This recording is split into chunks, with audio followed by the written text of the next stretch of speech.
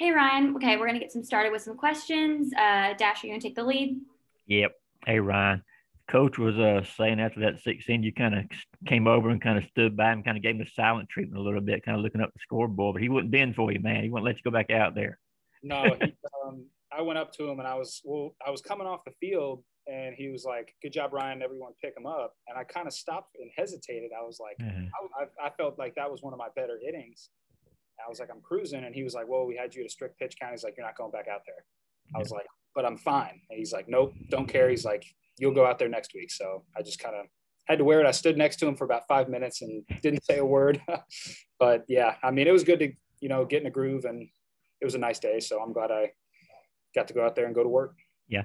And I know your location, probably wasn't exactly where you would have liked it today, but now you've gone through now 3 weeks now after coming back from the COVID. Just how strong do you feel? How ready you feel now to start SEC play next weekend? Yeah, I mean, I definitely think that, having these 3 weeks and three starts helps a ton. I mean, I didn't have my best fastball command today, but, I grinded through it, and, I felt that my off speed command was a lot better, and my off speed bailed me out in some points where my fastball wasn't there. So getting these 3 weeks, really helped, and I'm ready to go for next week against Tennessee. And what magic words did Coach Kenny tell you on that 3-0 count, man? I mean, come back and strike out the guy on three straight pitches.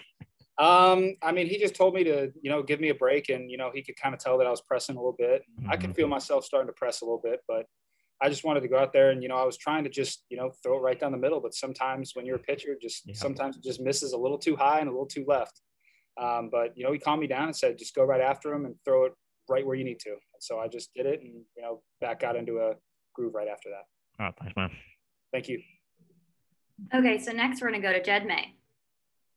Hey Ryan, so far this year you've got almost 13 scoreless innings, you got 19 strikeouts. You're kind of the elder statesman on this staff a little bit. Do you kind of feel like you're growing into, I guess, that staff ace role that Emerson and Cole have had the past couple of years? And is that a role you take pride in? Being the top guy on the staff.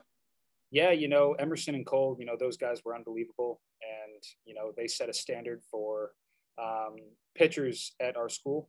And, ever since I got here, I always envisioned myself being the guy, being the go-to guy. And, I've, had a great mentor in Emerson, and I watched him, and, I felt like coming back this year that, I was ready to do it, and I was ready to be the guy that Emerson and Cole were. And that's just what I'm trying to do. And I'm just trying to go out and do my job as my Saturday starter and give our team the best chance to win. Coach Stricklin said he thinks you learned a little bit from them about maybe keeping your emotions in check a little bit while, still pitching without emotion. How do you think you're balancing that this year with, I guess, using the good side of emotion to fuel you, but not letting it get out of control? Yeah, I mean, I'm a super fiery and emotional guy. I mean, I wear it on my sleeve, and, I'm proud to say that because I feel like that's what helps me get outs in big situations. But, those guys were so calm and so easygoing to where you never felt like it was out of control. And that's one thing that I've worked on is I want my teammates to feel that I'm always in control, and there's no way that I'm going to be out of control, that I'm always the guy and I'm going to get the out whenever we need it. And sometimes when you're that emotional guy, sometimes you can go too far one side or too far the other. And this year I'm trying to be that even guy. So my teammates have confidence in me to get that out. Thanks. Thank you. Okay, so next we're gonna go to Davis Baker. Yeah, Ryan, how does your approach change, if at all, when you're on a pitch count? It doesn't really change a whole lot. I mean, I got two first pitch outs of the inning. First pitch of the game, I got an out, and I can't remember the last time that's ever happened to me, if that has.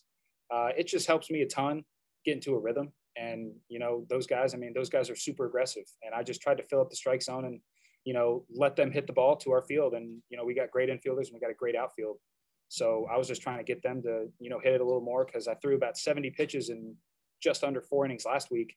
And I was really trying to, get past that this week and let my defense go to work. And, I felt like that plan kind of, I fulfilled it. Okay, next we're gonna go to Tori. Ryan, you said that emotion that you pitch with kind of makes you the pitcher that you are. Do you feel that there's times that it hinders you or not so much? I don't think it ever hinders me. I think that, sometimes I can get out of control and I got to get myself back in control.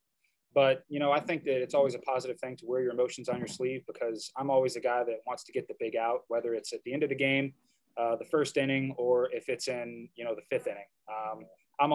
I have a big belief in myself that I'm going to get that out. And, I trust myself more than anybody. And, I feel like that, wearing your emotion on your sleeve is more a good thing than a bad thing. And when you start to get a bit out of control like that, how do you make yourself rein it back in? I just, take a step off the mound and I try to lock in on the batter's eye in the back and just take a couple deep breaths and hone myself back in, because I know when I'm under control, I'm more effective. And that's just kind of what I did in that 5th inning. And Coach Kenny came out and talked to me, and that certainly helped as well.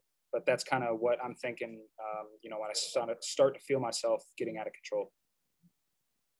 Okay, we have time for 2 more questions. We're going to go to William and then back to Dasher. I'm sorry I didn't get to go to you last time, Will, for a second question. That's okay. Yeah, Ryan, how does it feel having those scouts behind the plate? I'm sure it's not the first time for you, but and we saw that all the time with Emerson and Cole last year. Does it change your mindset at all? Does it fire you up a little bit, maybe more nerves? I'm going to be honest, I didn't even know that there were scouts there. When I pitch, I'm a very tunnel vision pitcher, and Coach Kenny kind of got into me a little bit for being too tunnel vision sometimes. But that scouts are there, that's awesome. And, it's a great honor that they're there to, watch and stuff like that. But, I'm out there to do my job and do my job the best that I can to give my team a chance to win. And if I do that, then everything else will take care of itself. Thanks, man.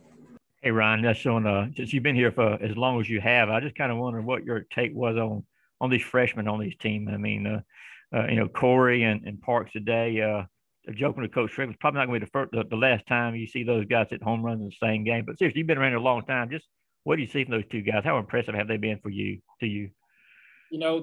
A lot of freshmen, Coach Stricklin talks about it too. And, he always says the best thing is, freshmen turn into sophomores. But, those guys have grown up so quickly and they're so mature beyond their years. And, I mean, you look at both of those guys and you think that they're Keegan and Michael Curry as juniors and seniors in college. I mean, the way they carry themselves is, they carry themselves like professionals. And that's why they were so highly touted coming in. And, I mean, you look at the pitching staff too with Jaden and Hank and Will Pearson and Wagner. I mean, all those guys have done a tremendous job of adapting and just being ready to go whenever their number's called. And I couldn't be more proud of Parks and Corey and the rest of the freshman pitchers for stepping up and being ready when their number's called, because we're going to need them a ton this year. And I'm glad that they're getting this experience and this confidence now going into conference play. That's all, Ryan.